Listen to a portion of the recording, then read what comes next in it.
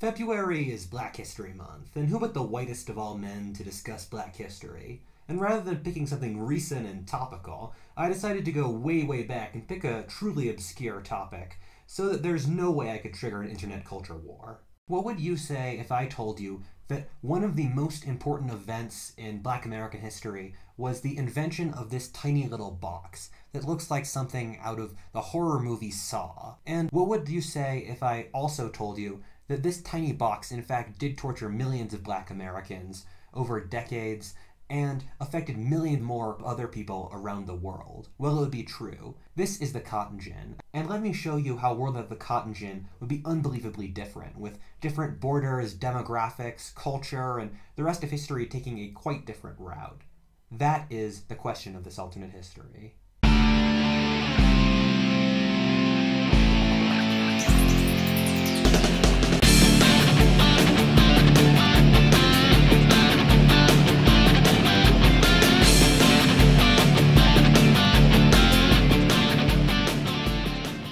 So our story starts in 1793 Georgia. Eli Whitney, a Connecticut Yankee, certainly not in King Arthur's court, was in the South working as a tutor before he met Catherine Littlefeld Greene. She was the widow of the badass and completely underrated American Revolutionary War general Nathaniel Greene, and she and Whitney quickly became friends and he stayed at her plantation. While he was in the South, he was experimenting mechanically and invented the cotton gin. For those of you who don't know, the cotton gin changed the production of cotton completely. Before this, cotton was a luxury product because each individual seed out of the cotton plant had to be picked out manually before it could be processed. Well, the cotton gin allowed this to be done mechanically, which allowed production to just shoot through the roof. This had revolutionary effects upon the world, especially the American South. Cotton became a staple of cloth production, with the factories of the American North, the UK, and France depending upon cotton. And I'm guessing the percentage of you that are at least wearing one cotton item on you right now is very high. Slavery was declining in power and productivity before the cotton gin. The founding fathers, almost to a man, were against slavery. Although they've been blacklisted by the left as horrifying slaving monsters, George Washington freed his slaves upon his death, while Thomas Jefferson championed bills to legalize slavery in America.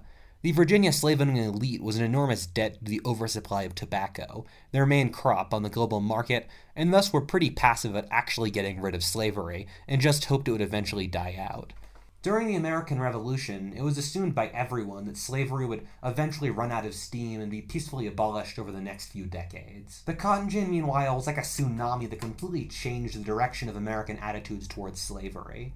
Before it, tobacco, the main crop of American slavery, was losing profitability. However, with the invention of the cotton gin and industrialization, cotton could make good money. This meant that rather than disdaining slavery in a passive way, slavery and its propagation became a sort of religion among many in the South. It's interesting to read some of the founding documents of the Confederacy that would say stuff like this. Its foundations are laid, its cornerstone rests upon the great truth that the Negro is not equal to the white man, that slavery, subordination to the superior race, is his natural and normal condition. This, our new government, is the first in the history of the world, based upon this great physical, philosophical, and moral truth. A huge shift was the redistribution of power in the South from Virginia, which looks like this, to the Deep South or the Cotton Belt, which looks like this. This never would have taken place in this world, with the Deep South remaining very poor and underpopulated. This area isn't really good for growing much besides cash crops like cotton, and the climate was unhealthy and malarial for whites. The center of the South would remain further north, and climates healthier for white Americans in states like Kentucky, Tennessee, and Virginia. Virginia dealt with the early 19th century very badly. Tobacco ruined the soil quality, and at the same time, the very hierarchical and semi-feudal state of its society meant that the development of towns, industry, and social mobility was very difficult. At the same time, slavery is in general quite detrimental to the development of advanced open economy. And I've gotten to a lot of detail over this in my What If the Atlantic Slave Trade video never happened, the link to which is in the description, but here is the easy slow chart version. Virginia was suffering a terrible depression and was thus hemorrhaging population to the migration west, many of them slaves migrating to the Cotton Belt. Virginia, in fact, contributed more people to the settlement of the western states than all the states of the northern United States combined. The northern states dealt with their excess population by building cities and factories. options Virginia couldn't do due to slavery. The Virginians actually realized the biggest reason for their economic decline was slavery, which is an enormous amount of self-awareness for any society, and got close to abolishing it in 1831. However, there were two issues that prevented them from doing so. First of which was that they could still make revenue off selling slaves to the growing cotton belt, even if they weren't making much money off tobacco. And this meant that slavery was still seen as a philosophy of the future and tenable in the future. And at the same time, they also didn't know what to do with the enormous free black population that would develop from an abolition of slavery. Virginia, followed by South Carolina, were the dominant cultural forces in the South at this time. And so, if Virginia abolished slavery, many other southern states would likely follow. The last would likely be South Carolina, which would still be able to profit from slavery from crops like rice and indigo. But as popular opinion in the other states would turn against it, South Carolina too in the end would likely abolish it. And this would mean that slavery would be peacefully abolished in the 1830s and 40s in the United States. The second major shift would be that there would be no Trail of Tears. This was when the United States evicted its native populations from the southeastern part of the country and moved them west of the Mississippi. And this was a hugely controversial decision at the time and barely passed through Congress. Firstly, for moral reasons, but more importantly, because the northern states were worried that with the opening up of all this land in the South, it would result in the southern states becoming too powerful. But with these regions simply being less economically valuable without cotton, it would mean that the Trail of Tears would never happen, and these native tribes would remain powerful forces inside this region even today. The Southern social order run into issues with the enormous free black population that would emerge from emancipation. Like in our timeline, there's no way they would divide up the estates of wealthy whites to make space for the new free blacks. So instead, sadly, like in our world, the blacks would likely become poor farmhands and sharecroppers. This was an age that believed very strongly in white superiority, and so the blacks likely wouldn't get equal legal rights to whites for a very long time. A nasty apartheid system would likely replace slavery. The large malarial regions of the Gulf Coast South would have no value for whites, but the blacks who would have immune abilities due to sickle cell anemia would be able to deal with the tropical diseases and thus would be able to settle. We would start to see independent black settlements develop in the Deep South, even as racist legislatures would keep the best lands in the states for whites. The U.S. would have annexed less of the Southwest in the Mexican-American War. Areas that would have appeared like worthless desert to northern-style agriculture looked like good irrigatable land for cotton growing. I mean, hell, Arizona is one of the highest cotton-producing states now, for reasons that are entirely beyond me. Thus, the U.S. got a stretch of desert that includes modern cities like Los Angeles, San Diego, Phoenix, or Las Vegas. There would, of course, be no civil war in this timeline. Without slavery, there would have been no catalyst for it. And the Civil War had an enormous unifying effect on the United States. Just for an example, before the Civil War, the United States was referred to as a plural, as these United States. After the war, it was the United States. And so people stopped viewing the U.S. as a collection of states working in a confederacy and more as a single government. The Civil War didn't kill states' rights by beating the Confederacy. It killed states' rights by forcing the country to work together as a single organization to wage total war.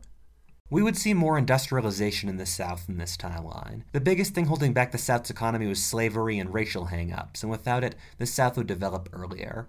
This would likely be concentrated in the Upper South in areas like Virginia and Kentucky that would be the closest to having a temperate climate and the industrial centers of the North. Black Americans would be in a much better place.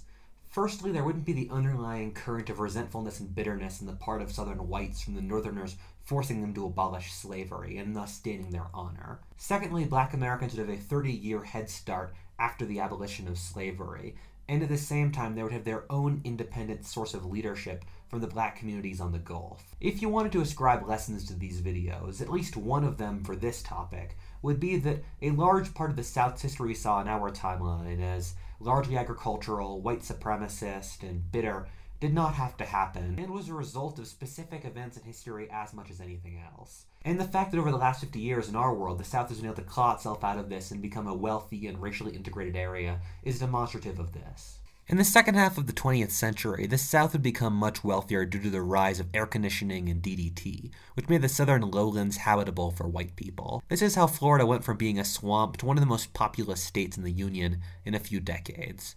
This would result in an influx of money into an underpopulated area and also bring money and investment to the black and native communities in the region, leading to their rise in wealth and influence.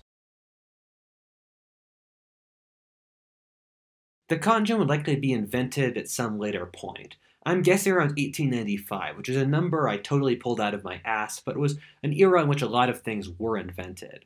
In general, it could have been invented at any point. It's a very simple mechanical tool, and you'd think it would be the sort of thing that the ancient Greeks would have invented around the birth of Christ. However, once industrial bulk commodities get established, they become parts of their societies and difficult to change. For example, the reason Americans eat so much beef and not lamb, even though it's a nation of British descent, is that the American beef industry was genius at industrializing, and we just sort of got used to it. Or the reason Americans use ice in their beverages is that America was the center of ice production in the 19th century, even though today, many countries in the world could get ice as easily as Americans. If the economies of scale existed for wool or hemp, they would continue to exist for wool and hemp, and cotton would not have made as large a dent. This would be a great boon for areas like Australia, Argentina, New Zealand, Canada, or the American plains, which would develop enormous wool industries to clothe the world. Cotton would likely get a market eventually, as it's better for warm climates. However, it would likely remain inferior to wool. There are a few areas outside of the United States that became dependent upon cotton in our world.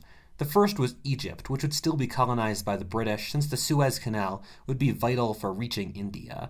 In this timeline, if cotton was discovered later, India, with its pre-existing enormous labor force and being an enormous cotton producer in our timeline, would likely supply most of the demand. After the 1930s, machines would be able to do the labor of cotton harvesting, and thus it wouldn't change the societies that would grow cotton that much. So, to go to another region on Earth, here is a geographic map of the greater Near East at the birth of Christ compared to the present. What differences do you see? Firstly, Kuwait has come into existence due to silt from the Tigris and Euphrates, and secondly, a sea vanished in Central Asia. This is the Aral Sea, which the Soviet Union destroyed in the 20th century in an attempt to turn Central Asia into the Soviet Union's cotton belt. They succeeded at this, but also succeeded at destroying the water supply flowing into the Aral Sea, since cotton is a very water-intensive crop, therefore drying it up. So yet another thing to attach to the list of things that communism has killed. Whatifalthist, and thank you for watching. If you enjoyed that video, please comment, like, subscribe, and if you do, please click the bell icon. That means you're notified whenever I release new content. Or give me $1,000 via Patreon. All equally good options except the last one. And as always, thank you for watching and have a good day.